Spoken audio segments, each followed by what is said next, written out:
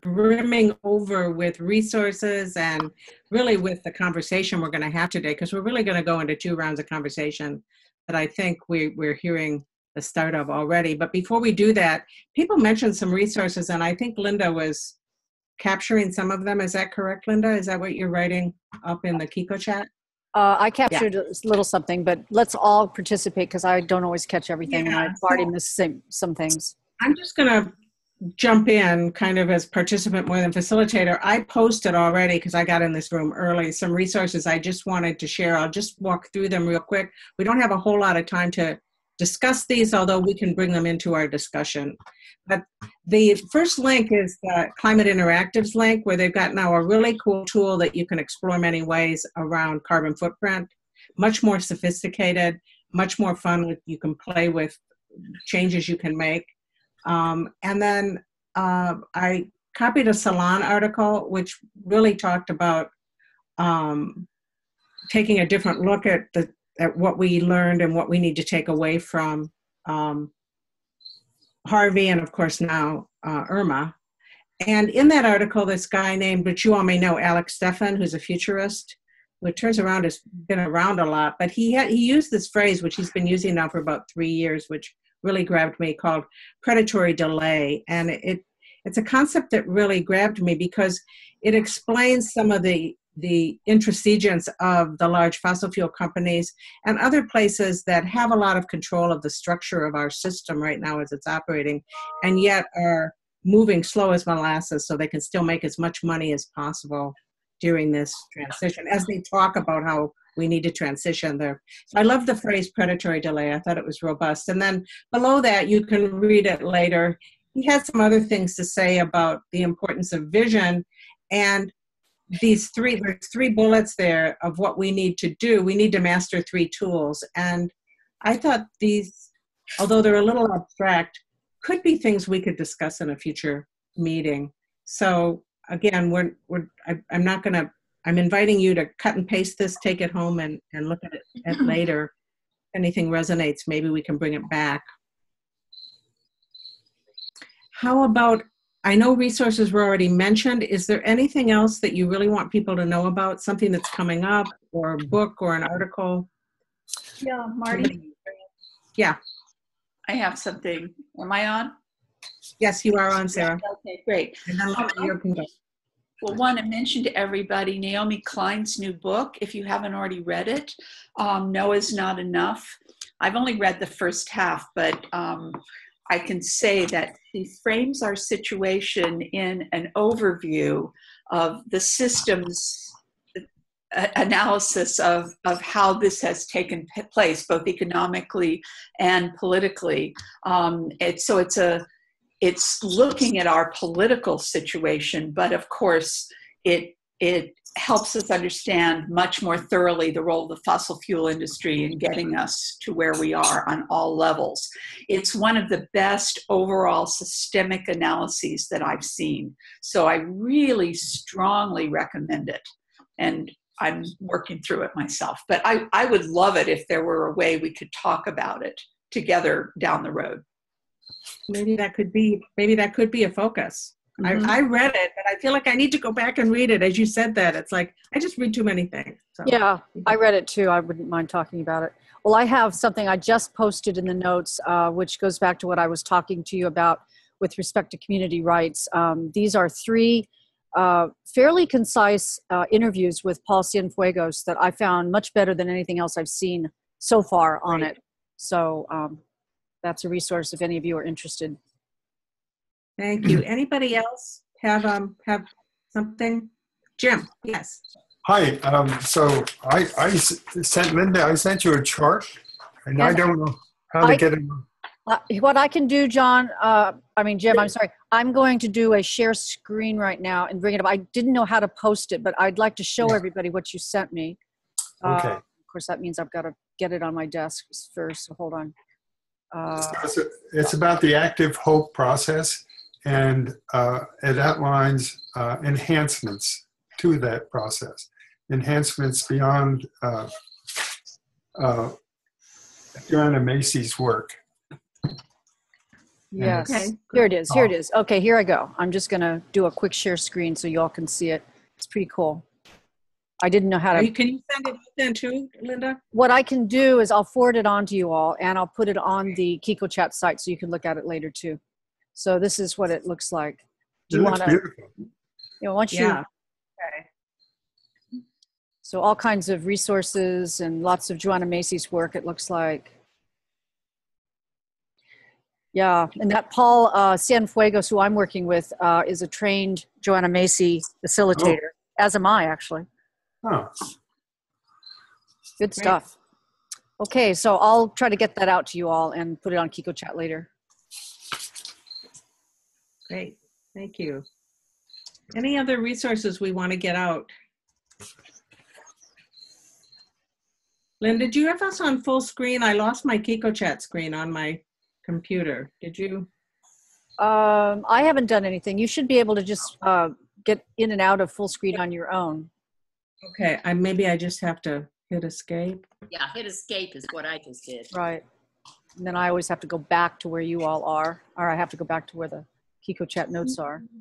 Find my way back. There we are. Okay, so I'm back now, fully. Let me go around. Okay, I'm not back yet, but that's okay. Let me just try. Are you trying to get back to the whiteboard? Yeah, I just wanted to be able to see the whiteboard if I could, because that was giving me some orientation, but it's not that essential. Well, so I think we're done with sharing resources. I don't need to see it.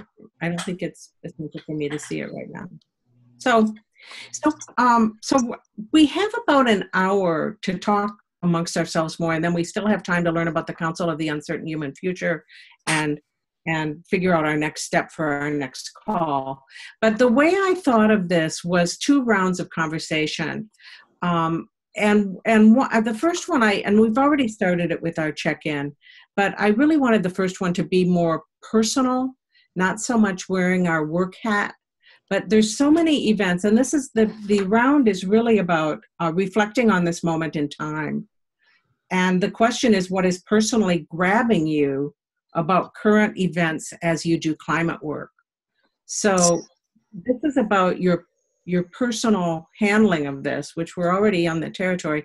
And I wanted, even though I know we're totally in the midst of seeing these storms and all of the things that are happening with the storms, they're going to be big in our minds, but I'm inviting you, and I'm going to ask all of us, we're going to take about a moment here to just personally collect ourselves, to just let yourself sit and think about what is coming up for you about what's going on in the world right now that is having some sort of an effect on you. And then we're going to go in around and share, and then we'll have some discussion after we've all had a chance to share some. So just take a moment here. Just collect yourself and let your mind contemplate what's been coming at you recently in the news, through friends, in your community.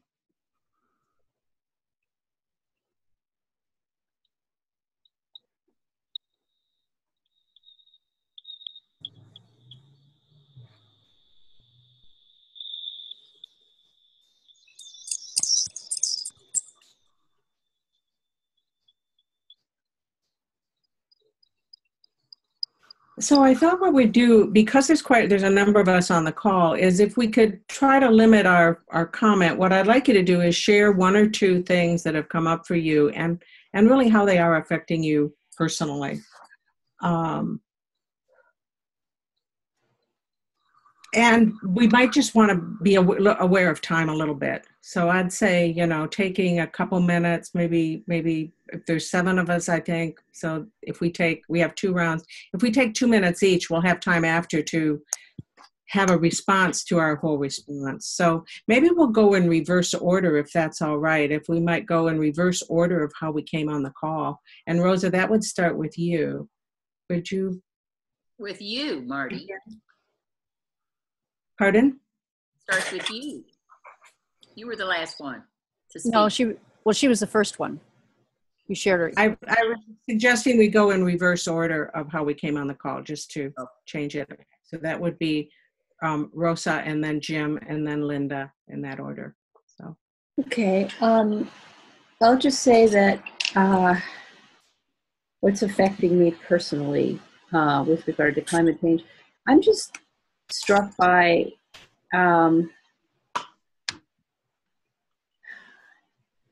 it just feels like it's never a good time to talk about climate change. Like right now, it's not a good time because there's all these people who are impacted by the hurricane, and I kind of get that. But then tomorrow it won't be a good time because everybody will be on to something else. And it kind of reminds me, there's an old joke about the farmer who had a leak in the roof of his barn, and when it was raining, he couldn't go out and fix it because it was raining, and when it wasn't raining, he couldn't go out and fix it because it wasn't leaking right then. So it's just, I guess I'm finding it a little depressing to feel like here's this thing that is clearly connected with climate change, and yet it's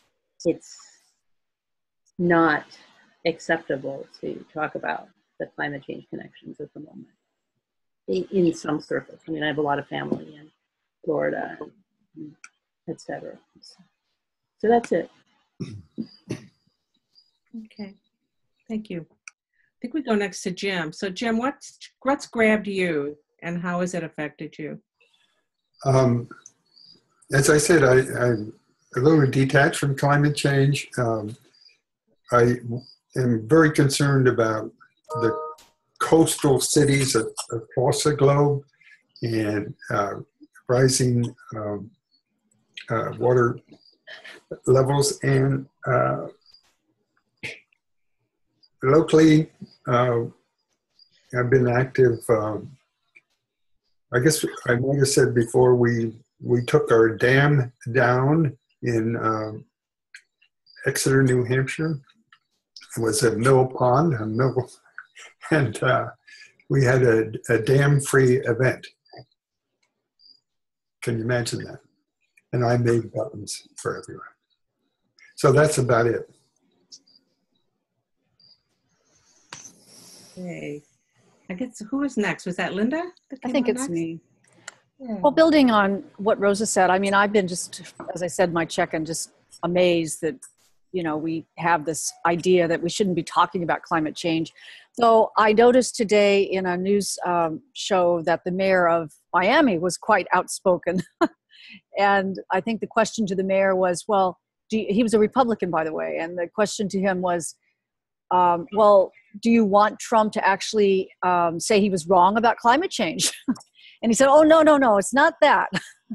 It's that I'd like another explanation. If it's not climate change, then why are we being hit with two, category 4 or 5 hurricanes back to back? So actually, I've been, except for Pruitt's, I don't mean Pruitt, who was the guy? No, yeah, it was Pruitt who said, let's not worry about climate change. EPA guy. I've been actually seeing a lot more willingness to talk about it. McCain's talking about it. It just seems like local newscasters are much more open about it. I actually think that the public consciousness is rising about climate change, and I think we're very ripe for a movement to get started, a grassroots movement, again, which is why I'm so excited about community rights. So I'm feeling the zeitgeist is moving in the direction of saying we need to do something, and we need to do something now. I mean, I'm even seeing it abroad, right. I think it was today, they're having this huge rally in Spain, the separatists. I mean, I'm seeing energy on the left kind of rise up, even the healthcare thing, Bernie Sanders introducing that into Congress and having 16 people support that bill. I mean, I'm seeing sort of a groundswell back to the left where it needs to go. And of course, climate change is part of that swing left. So I'm encouraged, not by the event so much, but by the zeitgeist change I'm seeing. Okay, thank you. I think we're on to Sarah.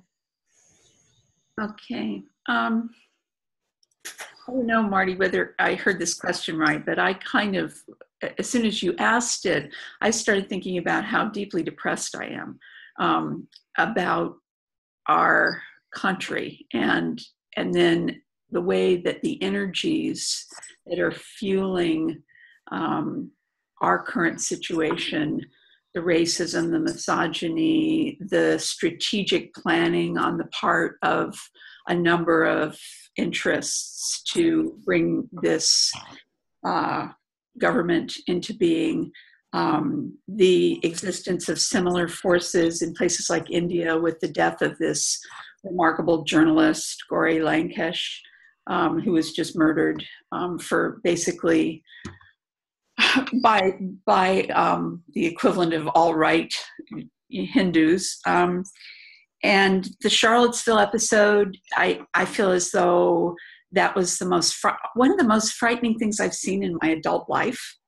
And the fact that would have been given permission, I feel it. So I'm sorry, Linda, I just am saying all these things that are kind of the opposite of feeling hopeful.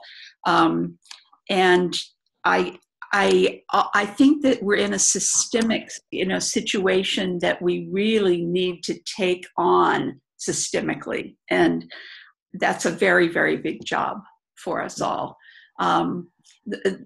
I wanted to mention a couple of the ways I see it happening in specific. I spoke with one of my colleagues at the National Center for Atmospheric Research this week, and quietly they fired all the people who are doing human dimensions work at this center, which is the United States Center of Climate Research. The other thing that's going on is the NASA leadership has just been taken over by this, what's his name, Bridenstine, I think, Bridenstine. And so, again, another place that does some of the most powerful research for us on this work, and that I rely on for the vital signs of the planet, is now taken over by a climate denier. So the things that are going on at the sort of what would you say, the non-public arena, the things that they are able to do are, and we know this from Pruitt and all the things that he's doing with the EPA, there's so much underway right now that is undermining everything that we have accomplished and want to continue to accomplish. Mm-hmm. So all of that said, I'm all for positive approaches, and for us to figure out how we do this. But I think you basically were saying what's personally grabbing you. And it's being in this toxic space of these forces that have been on the rise. And yes, they will dissolve eventually in some way. But I'm very affected by the rising toxicity. Thank you. I'm going to chime in next because I came in after Mark and Sharon Joy. And I wanted this was very selfish of me to put this question on, but you all are I'm finding some resonance here because I have been feeling very fragile lately and somewhat overwhelmed because I feel like I could stay in the lane of climate change for a long, long time. And suddenly that lane just split open and everything's happening, from Dhaka to Charlottesville to feeling like we've got this president that could actually get us into a nuclear war. So there's a certain feeling that I can't deny. I think I can find places of hope, but I wanted a safe place to be able to say to someone that I can't deny this overwhelming feeling of the human species on this planet is lots of tornadoes everywhere and lots of pain. And I'll just share one personal story on the climate front because my husband and I talk about this a lot, and this is affecting my emotional anxieties as well, which is the circus of Donald Trump is one thing, but the policies, as like Sarah was just talking, I have a friend that was just pushed out of the EPA, and I heard she spoke at one of our groups the other night, and basically she had been in charge of a Superfund site. What's happening now with Pruitt and the Superfund sites, well, it turns out I didn't know the Superfund sites had been defunded since 2010. So there's a mountaintop removal site the Washoe Indians reservation. They had mountaintop renewal. There's all sorts of super fun stuff that's supposed to help these people. That was her project. And Pruitt came in and they decided they were going to do lean engineering, lean social engineering, where you streamline everything and you just do some sort of a really narrowed process. They decided they were going to test that out on the Superfund sites. And they decided to pick Region 9, which is the most liberal region out here in California for, the EPA. And basically all the meetings started and she wasn't even in them, and she was the project manager for the Superfund site. So they offered early retirement, and she took it with her heart breaking because she just realized, I'm now truly in a place where I can no longer help. I can no longer help and be an inside EPA person trying to help. So that's a very concrete example also of some of the dismantling that's going on that is just, that is heartbreaking. So that's enough said. That's kind of, when I open up my heart and my personal life, this is some of what pours in from the world. So Mark is next. Yeah, thanks very much, everybody. This story that you're talking about, I suppose it's not. I'm not trying to say it's. I'm indifferent to it, but it's not new to me. Like, we know this, and these are all signs of systems collapsing. And I think what it's doing for me is, and I've had this experience before, it's saying that reasonableness, common sense, what we think should work, our hope in that we've had to let go of, and we're in despair. I mean, I've seen this. We have the knowledge, we know, we have the heart, we have the skills to deal with all of this, and we live in a system that is just blindly ignorant to use it. And so I'm touched by women like Joanna Macy and Margaret Wheatley who actually say we have to go deeper into the despair and be able to hold that in our hearts. And I'm trying to learn to hold this capacity as well. The painfulness of this, till we find the raw humanity that we need with each other, which comes up in these situations and which we're developing in our conversation here, to have the capacity to act. And one of the things last weekend with Margaret Wheatley that really touched me was that she says what she wants on her tombstone is a saying that comes from other traditions, which is, we were together, I forget the rest. And she sees that you cannot change systems. All you can do is be of service and to love and care for the people you're with in this present moment. That she got a lot of pushback on that from people who are activists and trying to change things and what have you, and there's still a lot of churn in the community around that. But I get that. I think we're going to experience more despair and pain, but we have to learn to be open-hearted enough to connect with each other, and it's going to be fairly chaotic and very disruptive. And the mold and the leaking houses and all sorts of things are going to be collapsing around us. So rather than being fearful of that, I just hold a space, and I hope it's not just hope, because she says hope and fear are actually the same dynamic. So it's, when we're hopeful, we're actually giving some of our agency away. We actually, have to go to really uncertain places in ourselves that touch in our deep humanity. So this conversation is eliciting that in me, and I don't know what the future is, but I do feel a gratefulness for you as a group of people. I'm doing that in other groups that I'm with. I am preparing myself to die. I've had this experience when I was younger. I did a lot of mountaineering, and I've been on the edge of a mountain on an icy ridge and felt if I lose my presence and connection to this moment, I could fall to my death. And actually, it brings you very alive when you live with death on your shoulder. So I can feel myself preparing for the way I need to be.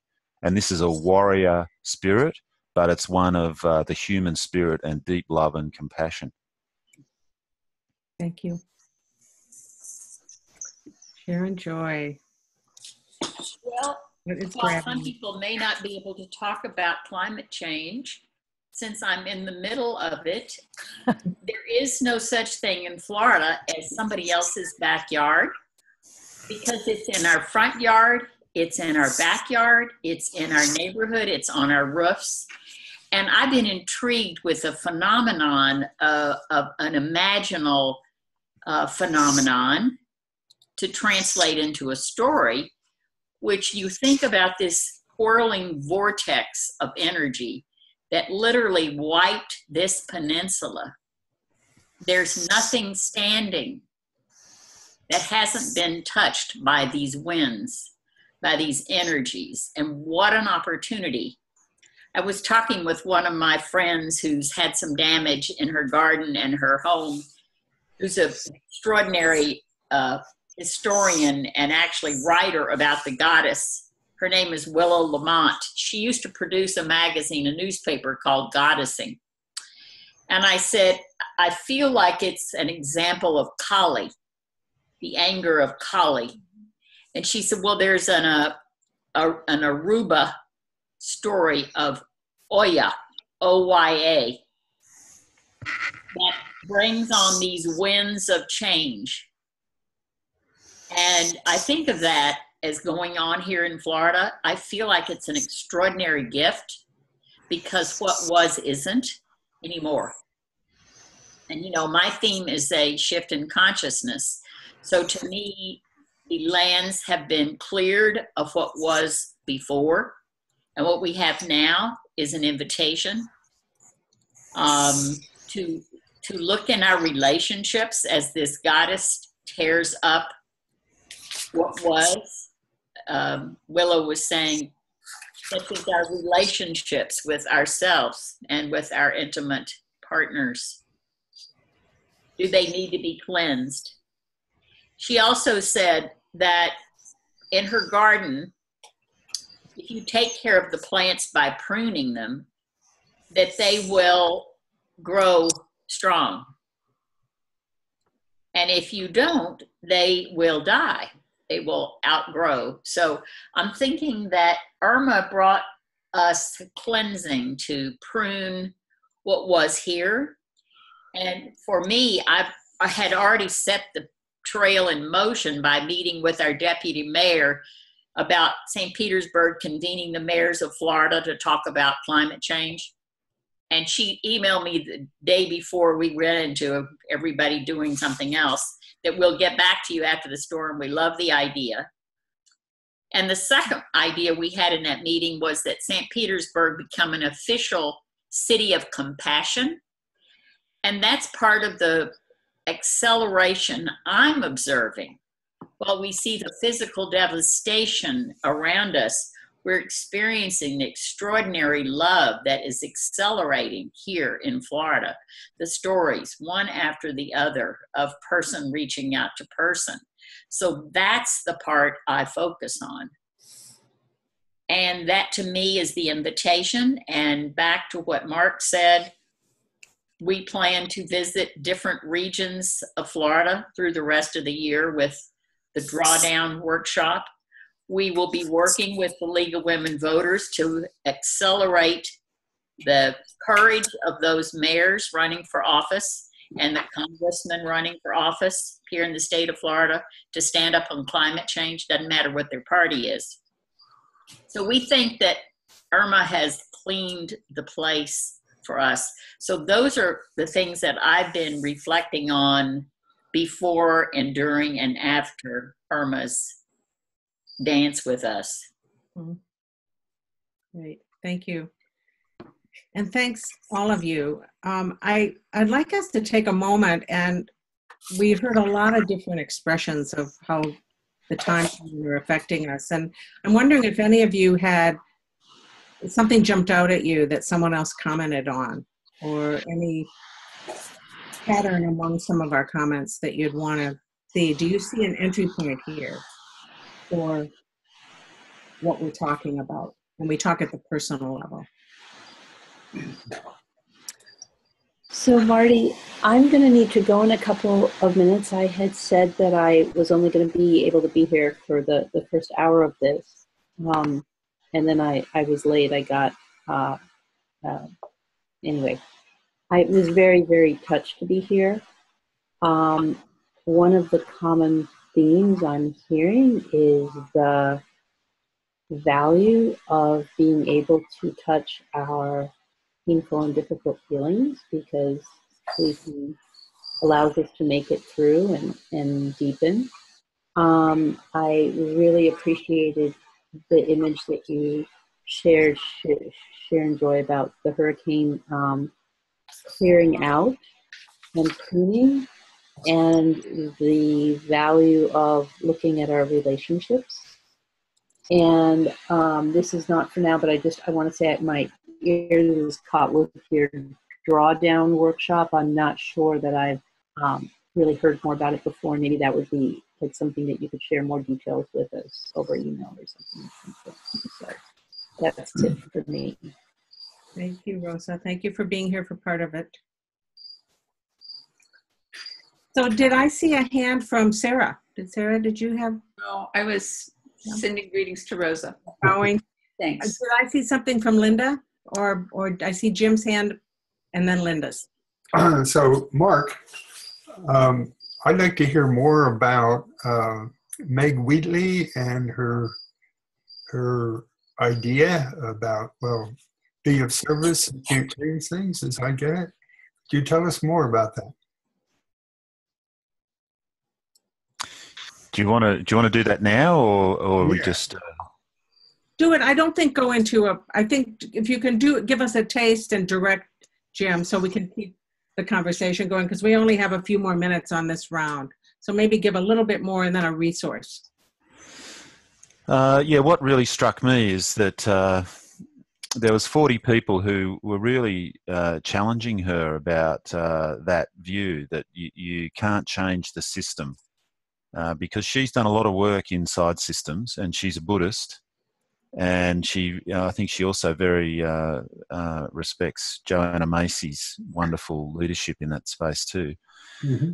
And she's done a lot of, her close friend lives in Houston and has come to Australia to do work with, you know, understanding how to deal with emergency response to bushfire. But she was also aware that her friend was in Houston with the storm there, the hurricane there.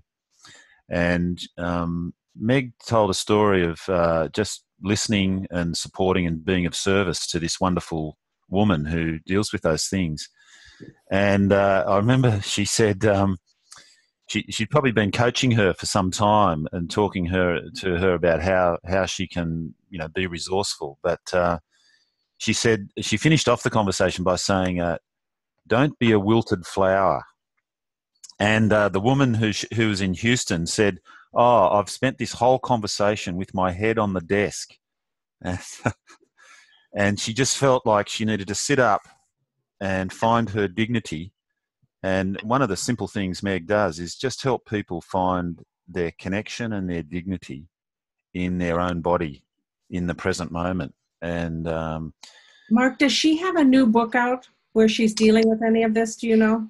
Maybe you can share that. Yeah, she does. Okay, well,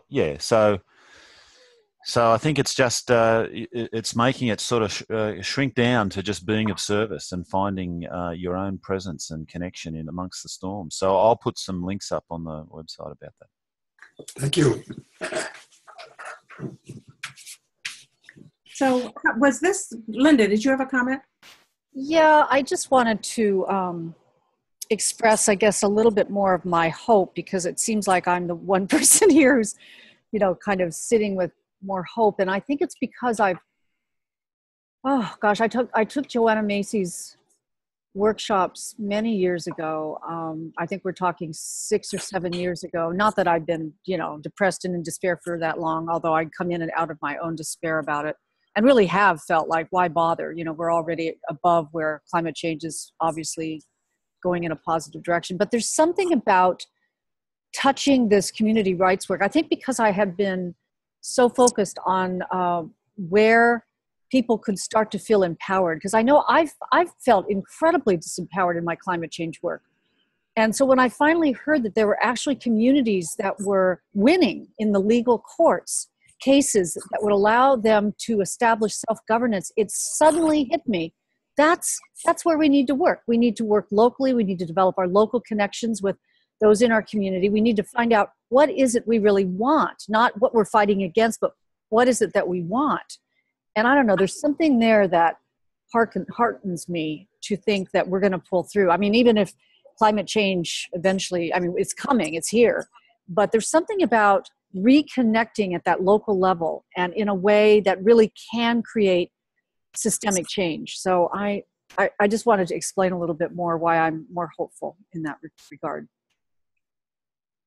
Was there someone else that had a comment? I was going to take off my facilitator hat and make a comment if that was okay. I mean, to me, I appreciated this conversation. And to me, the phrase that comes up, there's a book called Standing in the Fire, which is and to me that is kind of the metaphor. And I appreciated Mark's comments about, I mean, to me, when I feel, and also I felt from Jim, some sense of I lost something in my focus on climate change. And the fact that we're on a journey and that this is work of standing in a fire. So it's not finding hope and then living hopeful so my insight for this is that I need to acknowledge that this is part of my lived experience right now.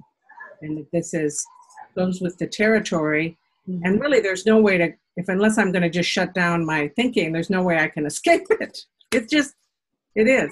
So that's kind of my meta comment on our conversation and what I heard. But I just, as we close this up, and I'm going to check in and see where we want to go next. I have a proposal. We may want to do something different.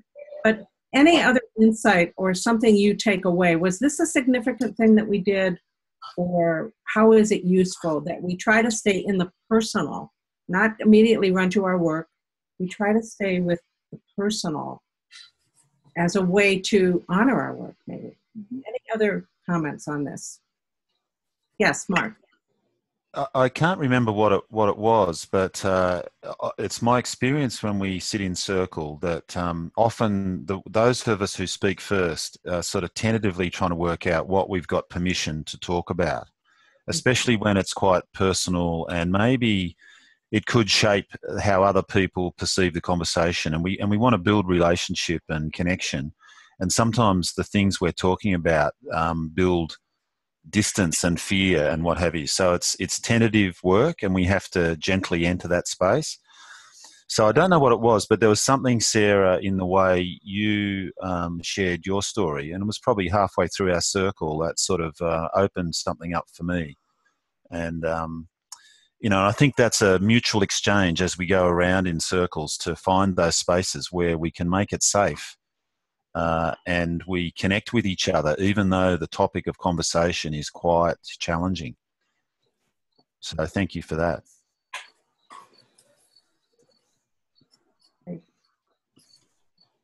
So any other final comment on this, or let me tell you what we're going to do next and see how it feels with where we're sitting right now. The second round, which would be another go round, my notion of it was now to bring this to our work. And I felt that it would be interesting to hear from each of us who we see that we seek to serve, or who we see that we seek to impact in the work that we do. Who is it that we're seeking to influence or to serve? And then maybe say something about the current events that just got our earring caught. Let me take it out. And then say something about how current events are influencing our work and who we're trying to serve or influence. Does that make sense? I mean, I would be really interested to hear from all of you as to who you think you're who you strive to serve or who you're striving to have an impact on. So can I see if you're game for this, or let's give it a go? Okay. If you want, I'll start, because I thought of this first, and I'll stick my neck out and be the beginning of the circle. I love what Mark said. I think we want to have this be a spiral that goes deeper, but it's a really good question for me, because I'm kind of in the middle of, and again, I'm not doing paid work right now. So I don't have the safety of that lane that I wake up and I know that this is my mission because my organization pays me for this mission. So I still think that who I'm seeking to have impact on is policymakers. I think that's in terms of my work, that's really the main people that I'm seeking to impact.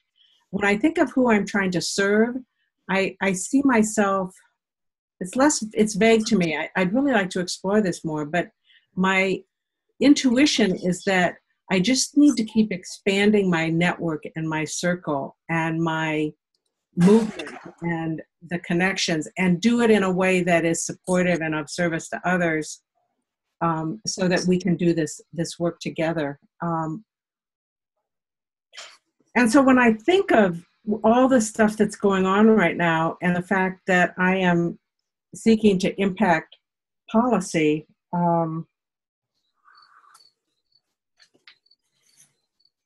I think this is where I really have a lot of grave questions, because I've devoted so much of my time over the last years to try to affect the United States Congress. And while I still think that's a worthy cause, my heart is not in it as strongly as it was. So I think I'm really, given what I see happening with this administration and this Congress, and the fact that there's still so much split, it's causing me, I'm in a pause to really reflect on how I do best have impact. I feel that I'm able to have impact on policy and affecting policymakers more locally. I'm going to stop there. I forget if I put it in my resources, but I read a really interesting article lately that, if time permits, I'll share, that does shed, if you all are doing policy work too, it'd be relevant, that I think sheds some light, at least in the United States, on some new ways to look at the political divide. But I won't go into it at this point. But so working out for me, is there someone that just wants to go next, or do you want me to just work from top to bottom, which on my screen, that would be Jim going next? Jim, who do you feel you're seeking to impact or to serve? So the first is the Unitarian congregation, of which I'm a member, and also we do have a very strong active hope group there, including the newsletter coming out, and I'm trying to serve them with ideas. And that was my chart, with full of stuff, ideas. And I take part in all our events, and we protest a lot like good Unitarians. And that's about it. Okay.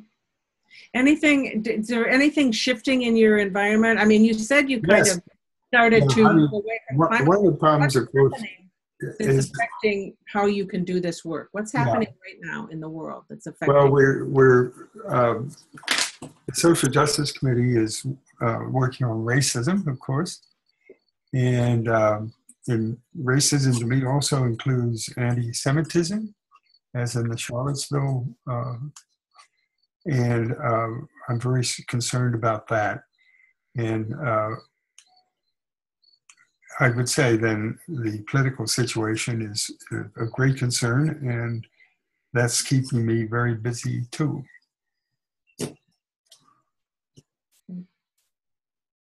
Thank you.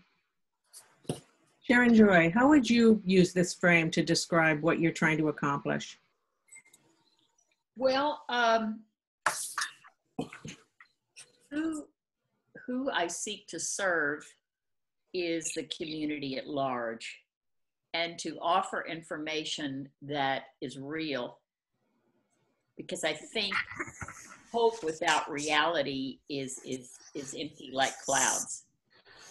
but strategic actions that we've already shown are working. People are aware of them. They know about it. There are stories about it. So the people I look to serve are the larger community to become more conscious and coherent. And I've been given a great gift as to be a co-host on a radio show that's going to start next week here in Tampa Bay, our community radio station. It's called Spotlight on Game Changers. And we've asked John Perkins to be our first guest because he is such a model of a person who started out as an economic hitman and then became a shaman. And now is going to have a conference for the second time on love. So he's truly an example. So while some of the people will be globally recognized, others are everyday people here in Tampa Bay. And I feel like that's a wonderful service for people to hear that there is so much going on. And like you hear from me, based on quantum mechanics, based on living systems theory, networks, consciousness, fields, all that science, and whom I am influencing right now are policymakers. And I forgot to mention this in our talk earlier because it's so powerful for me, really, something that's influenced me. I think I mentioned it on our last call. Coming back from Italy with two clear directions of climate and the doctrine of discovery, which are tied together because of the social injustice that has come through that doctrine of discovery. And they do tie together here in St. Petersburg, and we're doing that. The other service, I believe, is what's people are crying for, which is these conversations, a place to sit down. I don't know if any of you saw Lucas Chaffee's video. He sent us the link to the news station up in Charlottesville. He decided to host conversations last Friday, and you can see the stores with tables and 4 chairs out in front of them. In Charlottesville, wow. In Charlottesville, yeah. And that's where I know people are longing to have these conversations, because when we do things like that, that's what happens. But we're working with our leadership to bring us a formal implementation of creating a culture of conversational leadership in Tampa Bay. So these conversations can easily have an infrastructure to arise within, whether it's a hurricane or it's a new peer or it's a mayoral election, where people can come together with tools of listening, which is what we're experiencing and value in our community here. So that's mine, I would say. Great. Thank you. I think we're on to Mark. Yeah, Marty, your question about who serve and to impact, and or to impact. Yeah, who am I serving and who am I impacting? A lot of my work has been in organisational development, so I've always had this sort of view that people would lap it up and want to get more of it because it's so helpful. And and you know, I felt like I've always had to modify because as you get more deeply into, or as I've got more deeply, it's very much around self-awareness and systems awareness. And as I've done this work, people have been reluctant, really, to, you know, especially senior people, to buy that insight, because it actually is undermining the system that drives the way our organisations work. So I've always felt like I've had to sort of colour or sort of nuance the language around this work so that it's about effectiveness and, you know, innovation, or whatever the language people want to package it at to get results. So I've, in the last few years of my life, I've had to, reframe the work that I do, and so I've offered it as a gift because people don't want to buy it, and so the dilemma of making a living in the system that we operate in is very much real in my life, and I've felt that I take a risk because as my awareness has increased, I can't go back and to live my life and work in a system where there's no heart, or I can't have conversations like that challenge the fundamental beliefs that we're operating in. So to have integrity to do that, I think I can still do that in a compassionate way. So Mark, do you see that you're serving these organizations then? Is that who you would say that you are serving? Well, what I'm getting to, Marty, is that the first thing is I have to serve my own integrity. And so that is that's the first place.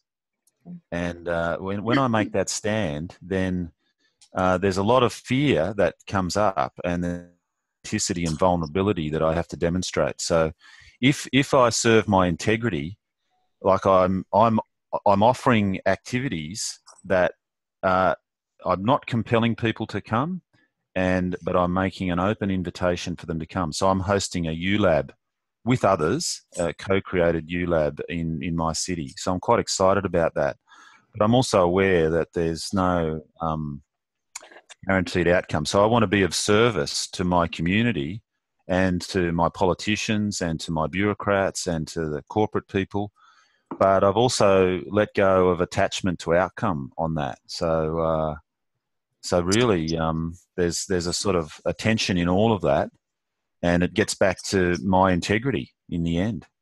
And will I keep standing up, or will I let go of it? Mm-hmm. Okay. Maybe. I mean, I could explore it some more, but maybe that's enough. Mm-hmm. Yes, thank you, Linda. Oh, well, I feel like I'm in such a different space. I guess the people that I'm serving now, I'm continuing to work within this Architecture 2030 group because it is a local effort. I'm on the executive committee, and it feels, like I see how the meetings are being run and they're horrible, and I want to help, but I'm not the ED. So I'm dealing with the politics of just being in an organization. And, but nonetheless, I'm doing what I can do to help this organization because I do think it's effective. It can be effective in Tucson in terms of lowering CO2 levels there. So there's a part of me that feels good about that. So I'm serving the people in that organization, and hopefully I'll serve building owners in Tucson. And that feels good. I'm a building owner. I kind of relate to it, and it's something I can do. It's one thing, very practical, that I can do. The other thing that I'm doing, I've made a commitment to work with Lucas Chaffee. I really do believe that if he has, if he can perfect the user interface a little bit more, and if there's training, I really do think that this digital platform that he's put together can be so helpful, even in climate work. So I'm working now with 4 or 5 other facilitators, and we're going to help Lucas try to really get that system to work. I can see Sharon Joy saying it still has some bugs in it, so we need to help him. So I'm serving that community because I think it has the capacity, even in climate change work, to really help communities connect deeply with each other, even though we're not together in person, face to face. So that's becoming a bigger part of what I'm doing and what I'm serving. I'm also involved in getting this, it's called the Academy for Professional Dialogue, off the ground. That makes me feel very good. It's one reason I'm going, Sarah, over to England. And I found a guy over there I'm so excited about. His name is Oliver Escobar, and he has done amazing work with dialogue and deliberation in citizen engagement work. He's really very hooked into the Scottish parliamentary system. So I'm so excited to meet with him to find out what he's doing. He's developed a lot of really nifty resources. I'm just viewing my time overseas with a lot of eagerness, because I think getting the school started will mean that what I've been focused on so much in my life, Boehm Dialogue, it will be a place for people to get training, to get resources, and so it won't die out. It seems like, Boehm and others have put dialogue together, and I know you know this, Sarah. I just finished the amazing book you put together on all the dialogic processes. Oh, so good.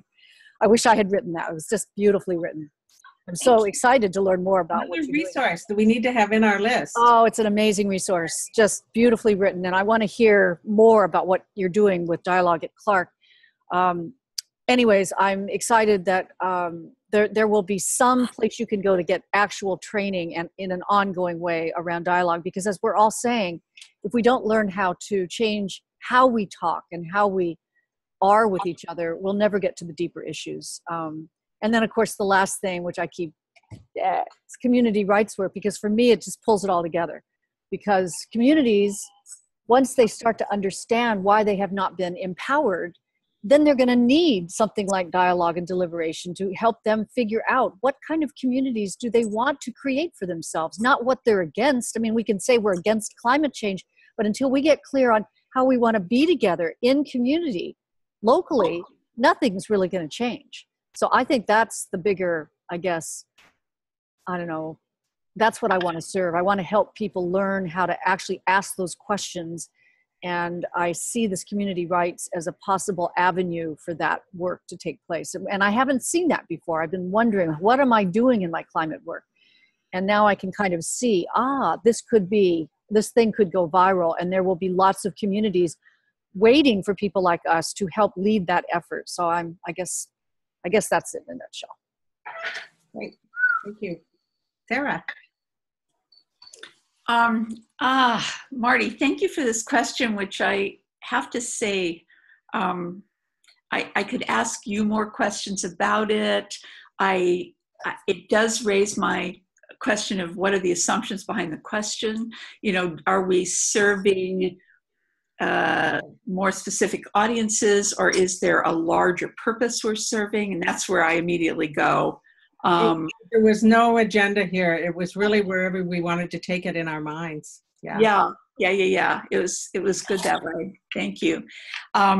So, I have this more specific things that I'm doing, which are thinking about this kind of reckoning and the situation our young people in a university or college are in, and what does that mean for those of us who are responsible for creating these communities of learning and exploration, and how do we do that in a way that is real in these times.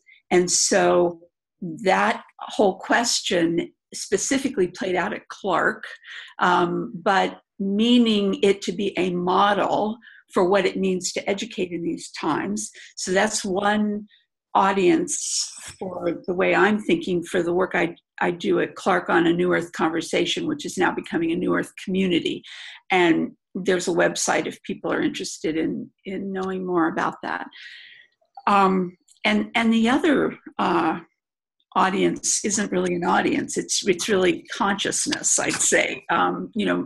Trying to serve a shift in consciousness, very related to what Mark was talking about, I think, which is, where are we standing? What you were saying, we're standing in the fire.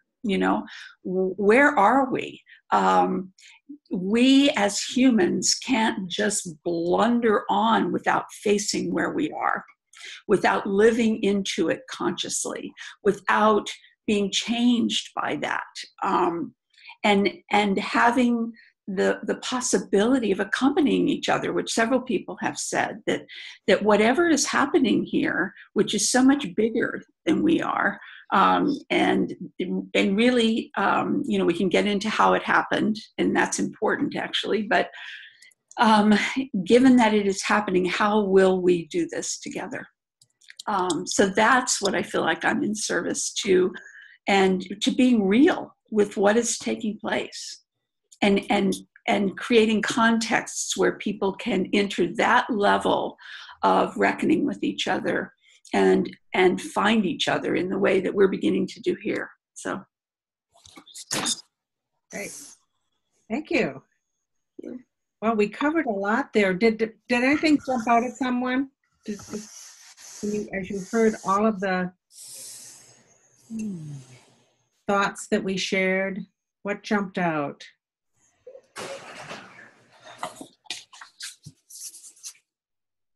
You know, one thing that came to my mind was, are you familiar with Ken Wilber's matrix where you have impact? Maybe not. So it's a 2x2. So if you picture it in your mind, you've got the upper left, that's internal transformation. The upper right is interpersonal impacts, working interpersonally with groups, with others. The lower left is cultural change, shifts in culture, consciousness, and dynamic. And the lower right is structural policy kind of system. So as I was listening to you, because I was hearing whiffs of all of those dimensions going on, it just came back to me. I used to love that framework, working with that framework. But it strikes me that I kind of jump around those a bit, and sometimes I think overwhelm myself with the fact that all of them are important, right? I mean, but anyways, that's what came up for me when I listened to all of the different thoughts about who you're trying to reach and who you're working with and where you see change.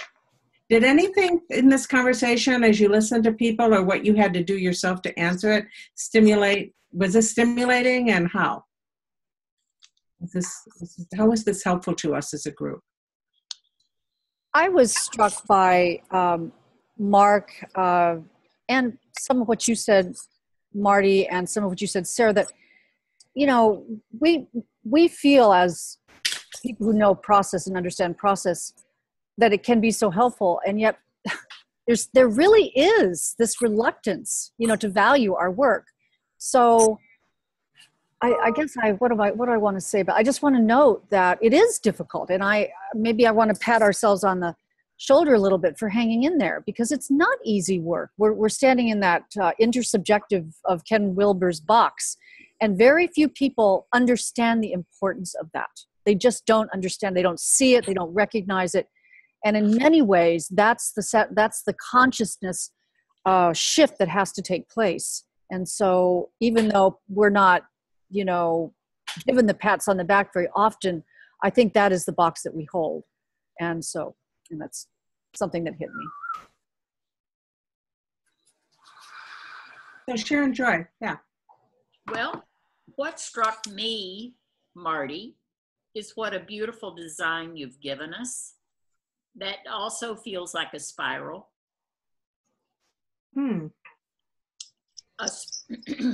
A spiral that has a direction, but is not limited to a single path there. Almost like the spaghetti strands we kept seeing across the peninsula of Florida. You remember those predictions of where the hurricane was going to go? Oh, right. Yes. They call them spaghetti strands. I feel like we've had spaghetti strands that is then in a spiral or a vortex. So I compliment you for a beautiful design this afternoon. Well, thank you. You know, we're going to wrap up this conversation and move on to the next topic, which is going to be fantastic to hear about. It flows well. But as we close this out, is this fruitful work? Does anybody have some ideas of a question we would want to ask each other next, or how we might want to pursue just talking about our work in a next round? Is there anything that, if we had time, you'd want to go deeper on? Let's capture it while we're here listening and learning a little bit more about how we see our work and who we're trying to serve and the difference we're trying to make. I love the frameworks, and I think we should do like Wilber's framework. I think we should develop our own collection of those, because they certainly help me in doing my work.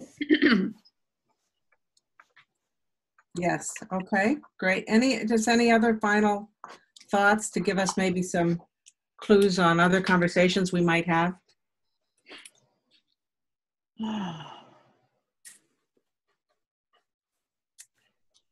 Well, I think since I don't work very much at the policy level, I think one conversation I wouldn't mind having is where have policy efforts been successful and how have they been successful and what might we learn in that regard. I'd also be very interested in following up with the work that Sarah's doing at Clark in terms of how have students been responding, I guess I would say, to the work you've been doing around climate there at Clark, and also bringing in the dialogue work. How has that been, what have you learned from that? I'd be very interested in exploring that.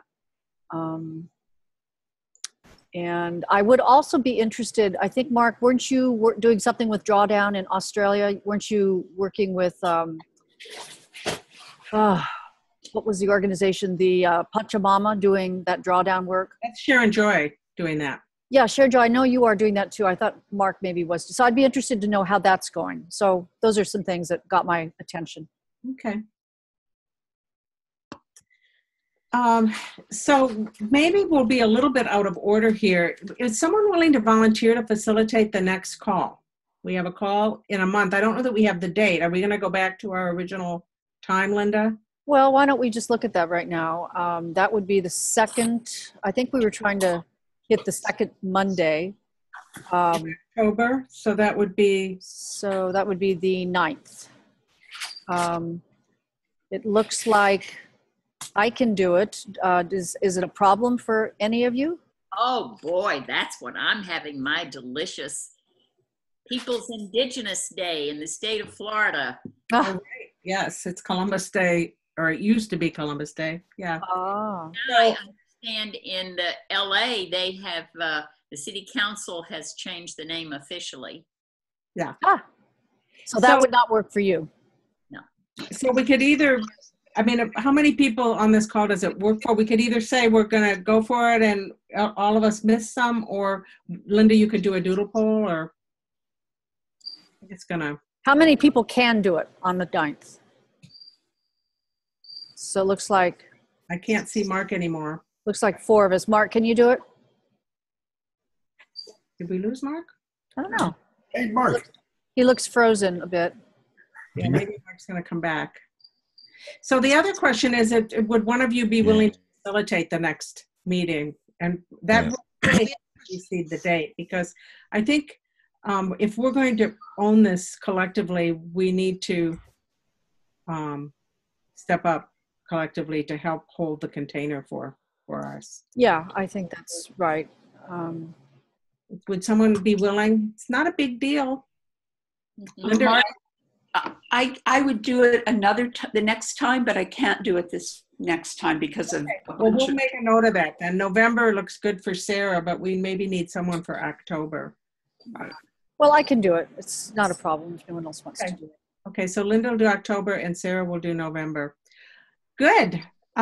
So what we're going to do 2 more things. We're going to turn over the stage now to Sarah, and I'm just going to preserve a little bit time at the end, Sarah, because I do want us to do a little bit. I do want to do a plus delta on this meeting, just to give us some feedback. We used a new format just to give some guidance to the next facilitator. So, but Sarah, take it away. Tell us about this opportunity. I'm just realizing it looks like we did lose Mark, which is too bad. I'm sorry to see. Well, I am recording it, so he'll at least get that. Yeah. Good. Well, I will be brief. Just to let everybody know that first Linda and I talked about this maybe a year ago, right, Linda, when we first met in person? Yep. And then Linda and Marty and I explored it a little bit more. I've been working for, I guess it's now, I'm in the 5th year of working on this process called the Council on the Uncertain Human Future. I don't know if any of you got a chance to look at the website. Did some of you? Okay. Beautiful. I did. Oh, Yeah. Good. Okay. Oh, there's Mark again, maybe. Is that right? Let's see. I'm seeing his box come up. Anyway, I hope he can come on. But in any case, so. There he is. Hi, Mark. Oh, good. Great. Are you there, Mark? Oh, he looks frozen still. Oh, wait, there he is. Are you there? I'm back. Oh, you're back. Okay. Good, good. Okay. Mark, I just started talking a little bit about the Council on the Uncertain Human Future and the opportunity that we have to do something like this between us, or we may have, I should say. This is a practice that I've been doing for about 5 years. It came out of my work as a director of a humanities center and the work of creating dialogue in the university. And I saw that there was, I won't tell you all the details of this, but I just felt strongly that there were many things we weren't saying to each other about climate. And this is a long time ago. This is like 2011, 2012. And that we needed to create context, dialogic context, for showing up to the questions of what's truly taking place and why is it happening and what are the real implications of what's taking place, and then how do we choose to conduct ourselves given what we come to know about this. And so this process gestated within an academic setting. However, the first group that was brought together, and those of you who've seen the website will see those people. It's a national group of people across disciplines. It includes artists, it includes scientists, it includes educational leaders. And it was meant to be a model for this kind of conversation, this kind of reckoning. And so it has grown since then. That group has continued to meet. There's a group in Edinburgh at the university. There have been 4 councils at Clark, the 4th one actually coming this fall, among faculty and staff. We have had a council among the climate scientists at the National Center for Atmospheric Research in Boulder, NCAR. There's a group coming up this fall in Santa Fe among a group of women, and a number of these have been primarily women, all women actually, and then some of them are men and women, so that's another conversation.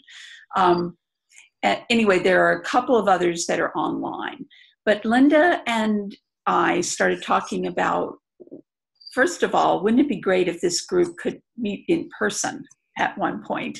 That was what we talked about a year ago, right, Linda? Yeah. It was how good it would be to have us all in the same space together.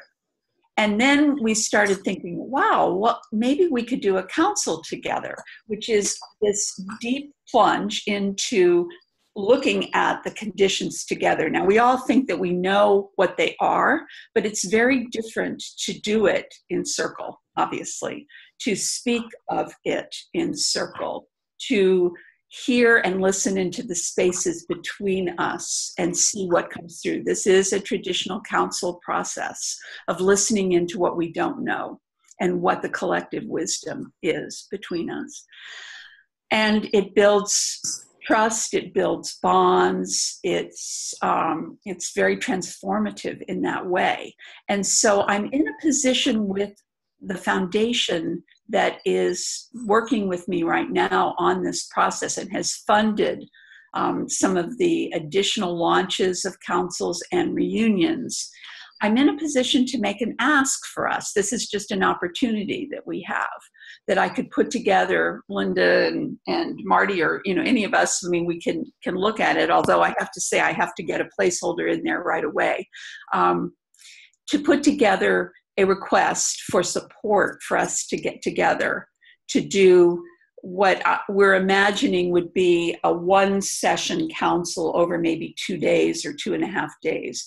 These are usually held in a more sequential process, either 1, 2, or 3 sessions, and 2 or 3 is better. But with the travel involved, we're thinking that we'd be, it would be good to get 1 together, and then we could maybe do something else beyond that virtually. So we'd like to submit a proposal to the Reynolds Foundation for this, letting them know that all of us are people who are engaged in reaching out to other circles and wanting to be of service at this time, and also be in the process of creating a deeper level of truth-telling around what's going on, as well as creativity for where we are and what that might mean. There's no need for us to fasten on to outcomes in this kind of application. They understand that this is a process of reckoning, and it does lead to collaborations. It's already done that. It does lead to different kinds of creative activities on the part of the people involved. And it would be, I think, very interesting to Reynolds to do it for us because of the range of access and engagement that this group already has with other kinds of institutional groups and activities, all the way from faith-based organizations to policy-based organizations. So they have taken a leap and have been helping me make this happen more widely. And so we're in a position where we could be one of those groups. This is not going to be a huge, how do you say, right now this is a small network. You know, there are 7 groups so far. I do think that it could become something that spreads in fact, we're talking about working with high schools right now. And we have one high school that we're getting involved with out in Western Mass.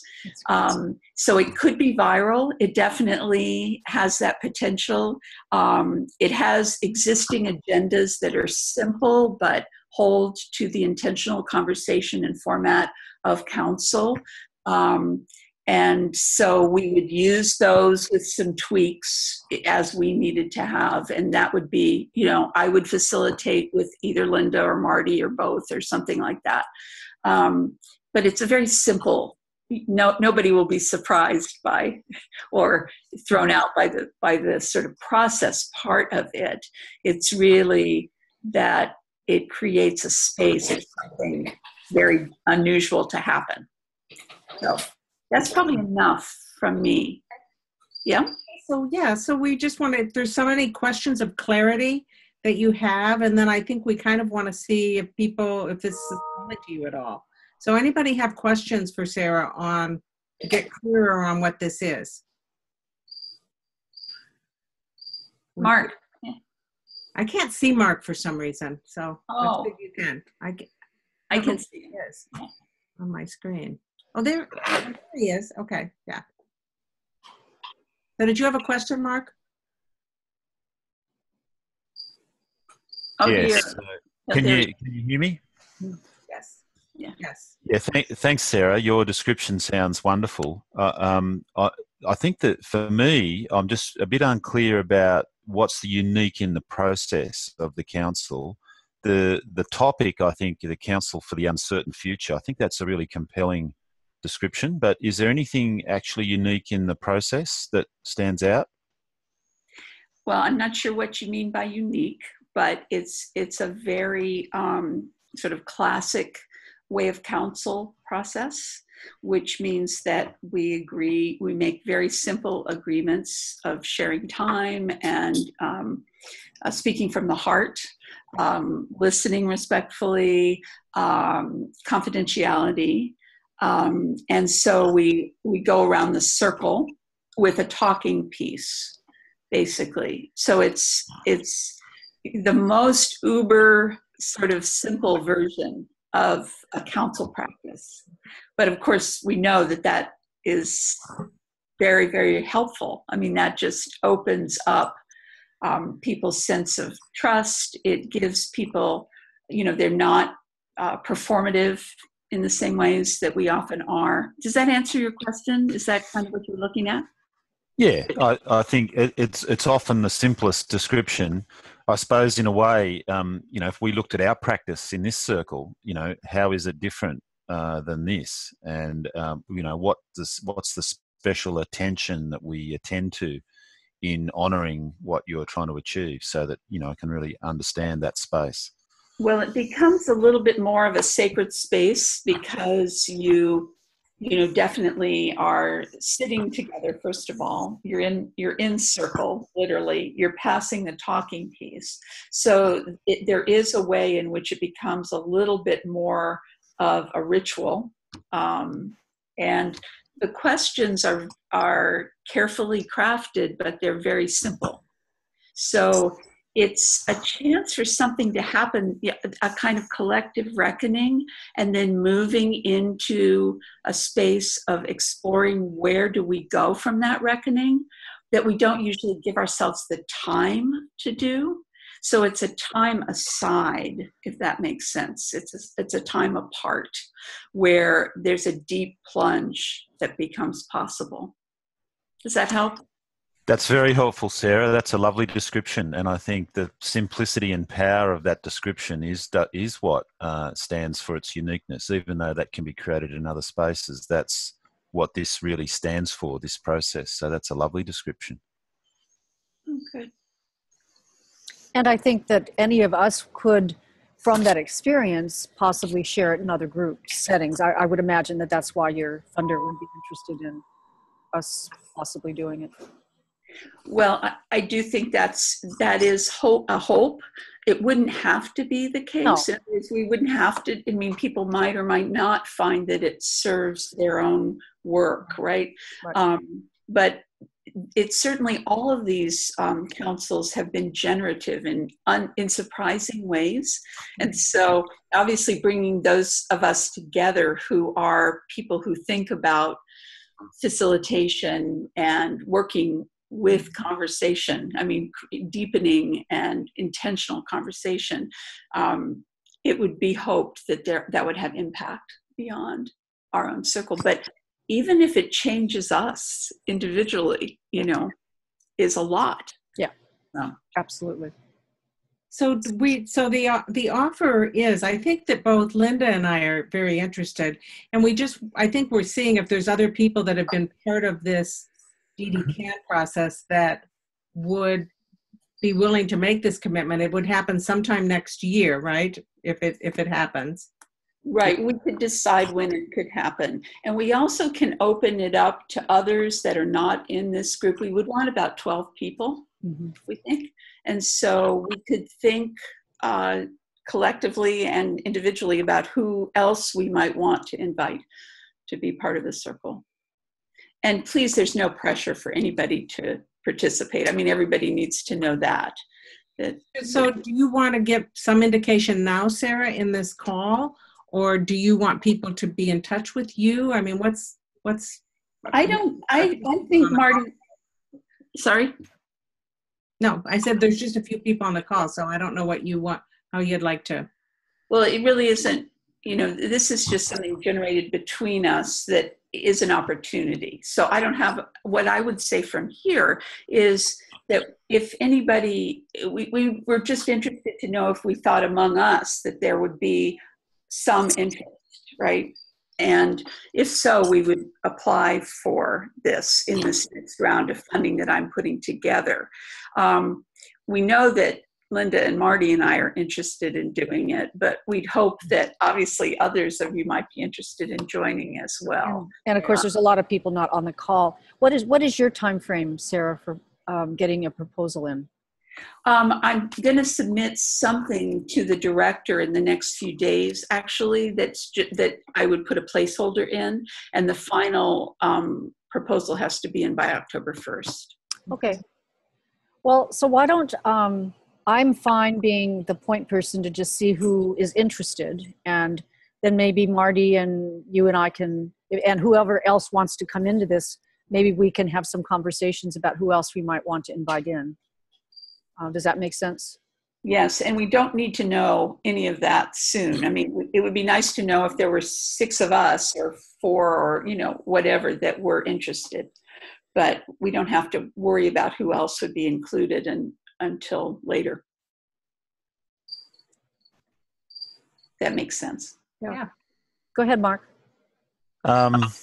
I'm feeling you're creating a safe place, Sarah, for us not to make any comment or commitment about it. But can I just say, this is a fantastic project. The more we have of this in the world, the better off we'd all be. So I can see, for me, no reticence that we don't. It's a wonderful gift that you're offering, and I'd love to be there. I'm halfway across the planet, so I don't think that's a realistic expectation. But, it's this type of conversation and process that I think is the hub of what we're talking about. I'd love to see more of it happening. So bring it on. Yay. Great. Yeah, I would love to be part of it also. Oh, Great. great, Jim. Super. Good. Yeah. All right. Well, then I'll just reach out to the others, explain about it, and get back with the initial interest from our group, and then maybe we can schedule another meeting between those of us who are interested and figure out, who are the other invites that we might reach out to. Let me just say to Mark, if you are willing to fly over, maybe we could figure out how to fund that. So don't rule it out.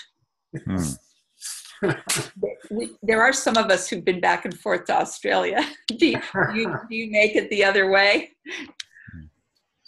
Great. Well, and there's a lot of us a lot of you guys, although they're not on the phone right now, that are in the Northeast. Well, Jim, you're one. So some of you wouldn't have that much travel at all. So maybe it'll all balance out.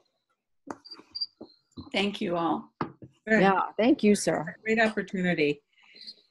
So we're just about at the close, and I would like us to just spend a moment, and this isn't fishing for, pats on the back or anything. I just think that we should take a moment and say, in terms of having a structured meeting, this is only one example of how we could do it, but it was a more structured meeting. I'd just like to get some feedback of, what worked for you and any suggestions or ideas we have about meetings going forward. So if we could just capture a couple comments that might be on the top of our head about, what worked here today that you liked, and then we can move on to some suggestions for the future. So anyone have anything concrete they want to say about what worked for them about our time together? I love the structure and the leadership. Okay. Anything else in particular or specific to give guidance to anyone going forward, on what we're doing? Well, I definitely. Yes, sorry, Linda, go ahead. I think we should definitely keep the personal check-ins because we hadn't always done that before, and I do think that's important. And I do like having a sense for knowing what the agenda is. So I think by rotating it, we'll get a chance to, see what other subjects come up and other ways of going about it. But I thought it worked really well, Marty. You facilitated really well. So Sarah, did you have a comment on that you were starting to say? I was just going to say I completely agree with Jim about liking the structure, the questions very much. You're obviously a wonderful facilitator. Yeah. So just the way that you've brought us together, and also I just appreciate everybody's contributions. I feel as though we really shift to a different level of connection. So thank you all very much. So any ideas or suggestions that we just want to get down on paper to help us think of ideas going forward? Other things, suggestions that could improve this or would be an optional approach? I like the idea. I like the idea of the homework. Looking at Sarah's website, that was very helpful. Having homework, great. Mm-hmm. Anything else? Actually, for me, one of the things that strikes, like the process is, it seems, I don't know you all that well, but the process of groups like this is usually quite good. I think the attention to detail about what we're trying to hold. But what was unique for me is actually the work that was done behind the scenes by Marty for you to take hold of facilitating a structure, and also for Sarah to offer the gift of her process. And so to me, groups go through ebbs and flows of being connected and coordinated and focused and sort of a bit loose and unstructured. and they have a life. So in a way, it gets back to purpose. You know, like if we turn up, what's our purpose? And when there's a strong purpose that holds us together, that works really well. But sometimes the intensity of that needs some space to chill out as well. So there's an ebbing and flowing and all of that. And I can see there's a sort of, what I'm feeling is a bit of a sort of coming together on some focus and activity and some purpose.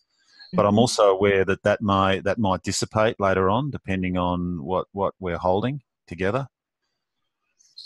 So then it just says to me is what's the life of this group, and you know, how's it, who's in and who's out, and what's it trying to achieve in the world. That sort of stuff starts to come up. What I'm experiencing from my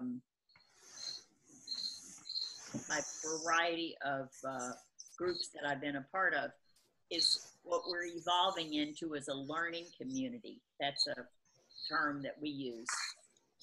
Where it's a place to be honest, and as you said, Mark, to serve our personal integrity. Mm-hmm. And for many people that are out there, that's not often available. So having learning communities where you feel you've met the stranger, and they don't live as a stranger, but as a learning partner, willing to give feedback, I think is, as was described, I think in your council, an intentional conversation that is rare and valued. Mm-hmm. Wow.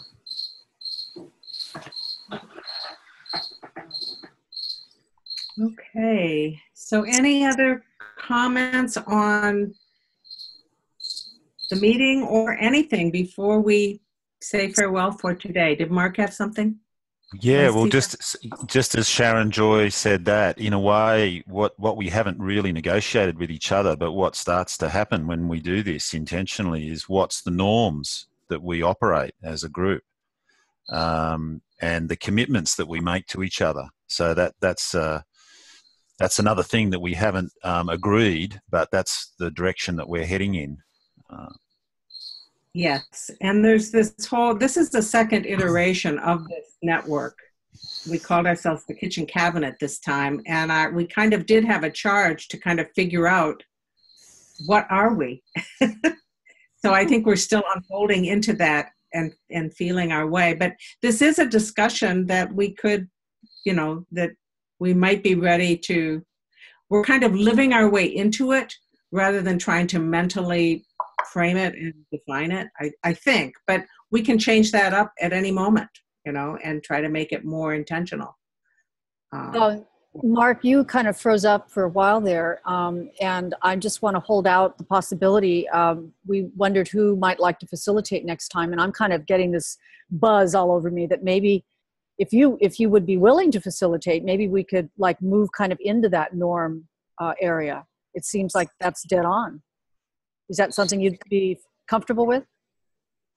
Yeah, I suppose I just haven't got a quite sense when the next one's on and if I'm available. But maybe I could do the one after the next one, or I just sort of need to know in advance so that, because one of the things for me and it's a norm about how we work together is the commitments that I make to Right. you and about my personal integrity. So I'd be reluctant to make something now, because I know a lot of people intend to make commitments, and we run groups in ways that people take up a commitment but they don't deliver on it, and it saps the energy out of our work together. So I like the way that Sarah and Marty brought their commitments about what they were standing for to this meeting, and that's got a lot of integrity. So I would like to do it in the same way as well.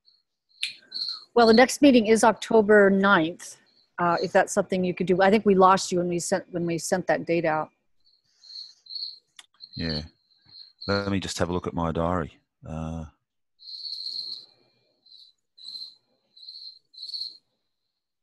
It'll be the morning of the 10th for you. Oh, that's right. Yeah. No, I'm out that day, so yeah, I can't even make the meeting that day. Well, you know what I think I'll do, and I don't know. This is maybe I just put this to the group quickly. Is it better that we always do it at the same time, even if some of us can't make it, or is it better that I put out a poll, or whoever's going to facilitate just put out a poll that for that week, and then we determine what's the best? How do people feel about that? I like I like choice number 2. Me too. Okay. Okay, Yeah. well then I will put out a poll, a doodle poll for that week, and Mark, if you are available, we'll just go back and forth. I have volunteered to facilitate next time, so we'll just talk. You know, if that's something that you can do, and who knows what day it'll be. So, Thank you, Linda, for doing that. yeah. For both willing to hold the space and also put out the poll and then work with Mark on it, because I think that sounds like a good plan. Okay. Thank you so much for facilitating, Marty. It was really, You're really welcome. Yeah. It was really great, and I got some of my needs out there, so it was good. Yay. Sharon Joy looks like she is in. Yes, I really want to say thank you to your crickets, Jim. You hear it?